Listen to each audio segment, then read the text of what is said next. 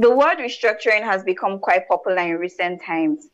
However, two things we must bear in mind when we examine this concept are devolution of power, political decentralization, and fiscal federalism. That is a differential economic model. It is no secret that we largely practice a unitary system of government, which does not suit the large and diverse nature of our country. The system places an inordinate amount of power on the central government, making the states and local governments very weak. A true federal system of government is one that divides the power between the national government, states, and local governments. The United States is a prime example of how a federal government system operates. The states in the US are powerful enough that they can negotiate international trade deals with other countries as long as they do not clash with the interests of the US government. The truth is that whoever tries to hold back or suppress calls for restructuring in Nigeria is simply delaying the inevitable. Nigeria is not working. Oil in its crude form is the mainstay of our economy. Our refineries are not functioning at full capacity at all. After nearly 60 years of independence and discovery of oil in commercial quantity, we still import finished product from other oil-producing countries such as Niger Republic. And given the onset of this worldwide pandemic, the price of oil is drastically reducing. I think it's about $10 per barrel now. That's how much it's selling. And we're really hardly selling any at all. Resource control has also been a thorny issue in the national discourse. The issue has given rise to insurgencies, especially in the Niger Delta, with the militants. And the fact that various states have been reduced to federal allocations, everyone has diminished their abilities to create their own indigenous wealth, apart from oil, and make their states economically viable. We need to understand that as a people, the cost of not restructuring far outweighs the cost of restructuring in these present times. However, what matters the most is that we restructure peaceably. I completely agree with Nafisa. I think Nigeria has to restructure or be doomed. There is no question about it. Okay. And it has to start, in my opinion, with the essence of federalism. Nigeria is a federal republic, but primarily only on paper. In the real sense of it, we are far from federal. And I think for Nigeria to thrive, we must build a system that is competitive, where each state can aspire to anything, whether to wealth, whether to education, whether to industrial development, whatever you can imagine, and where the state can drive one another in a direction that is development. What we have right now is a guarantee from the center that no matter how incompetent your state is, no matter how unmotivated your governors are, your government is for each of these subnational systems, you will still get something from the center. I do not think that would help us as a country. I don't think that the world has thrived on people depending on a particular system. America practices the federal system of government. But what happens is that they actually do it in the real sense of it. Each state can move in a certain direction. Taxes are not the same thing. Some laws on some of the most important issues in the world are not the same thing, but there are federal laws too. So I think I completely agree with Nafisa. Nigeria has to find a way to restructure, and we don't have to do too much. We already claim to be a federal republic.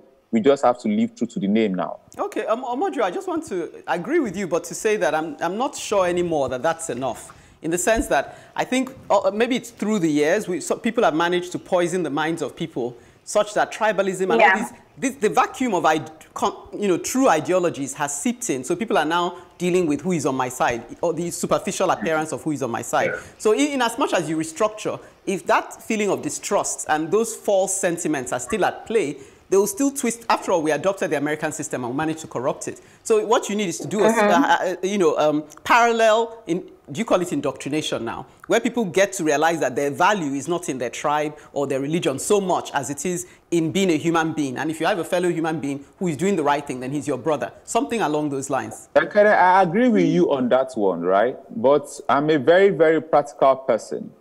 I am not going to depend on each. We have 200 million people, as we claim. I'm not going to depend on the morality and the sense of value of these people.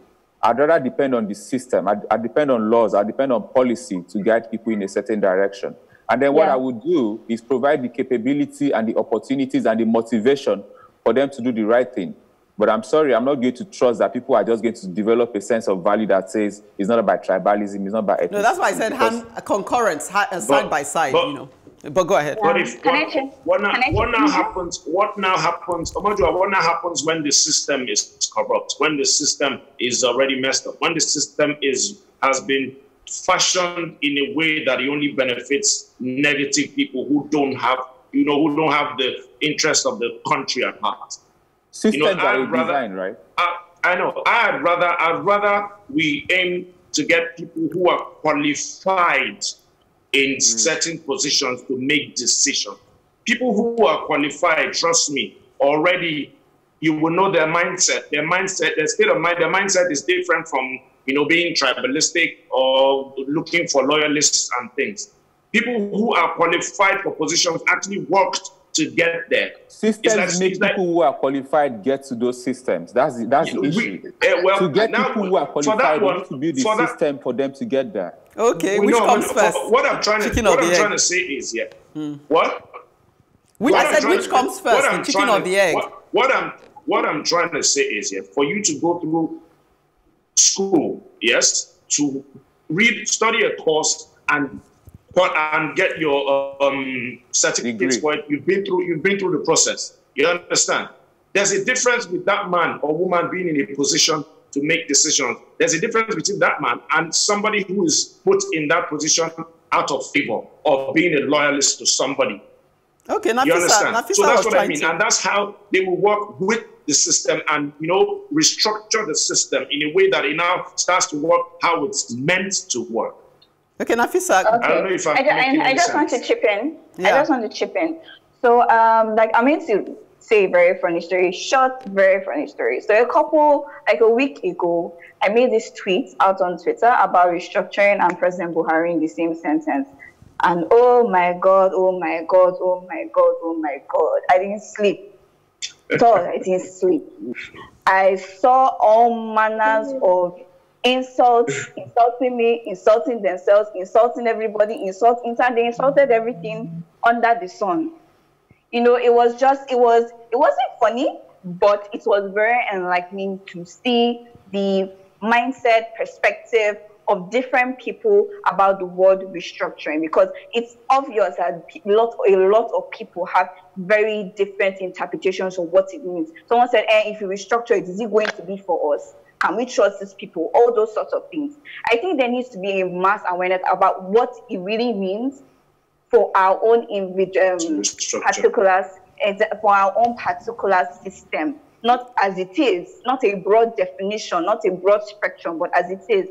And in my script, I was going to talk about devolution of power and fiscal federalism, because those, I think, are the two most important things that when it comes to restructuring Nigeria that we have to take into. We're out of time, and I wanted to hear what Bright had to say. Bright, try and sneak it in on the next segment.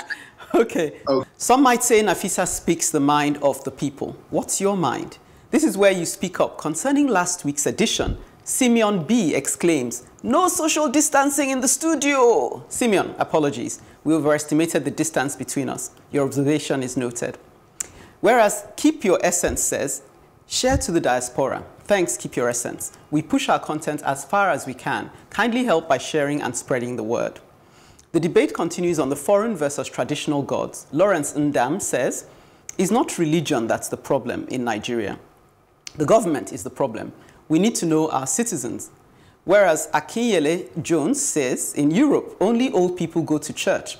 Here, youth don't go to church or worship any religion. My wife is an Italian woman. None of her family have a Bible at home. Christianity is a scam." Each to their own, I guess, Akinyele. Do keep your comments coming in on Facebook, Plus TV Africa, #TheAdvocateNG, or on Twitter and Instagram at Plus TV Africa, #TheAdvocateNG. To catch up with previous broadcasts, go to plustvafrica.com/TheAdvocate. Don't forget to subscribe to our YouTube channel, Plus TV Africa. After the break, Rugged Man steps up to the plate. We move.